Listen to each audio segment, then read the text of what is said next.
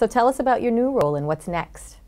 Yeah, I'm really excited. I'm joining an amazing organization, ADP, that just has a huge, long, and interesting history of, bringing great business solutions, providing efficiencies to organizations, and, now is going to be this amazing human capital management organization that helps businesses, run and drive their talent capabilities.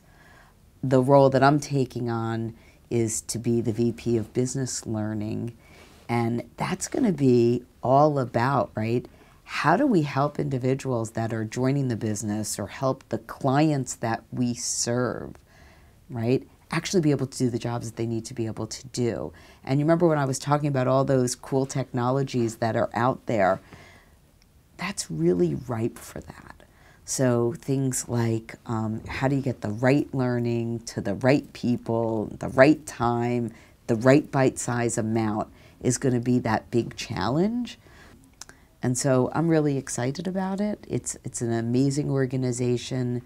They have taken a huge kind of in-depth look at their learning infrastructure to kind of come up with this organization that we're going to build together. So I'm really excited about it.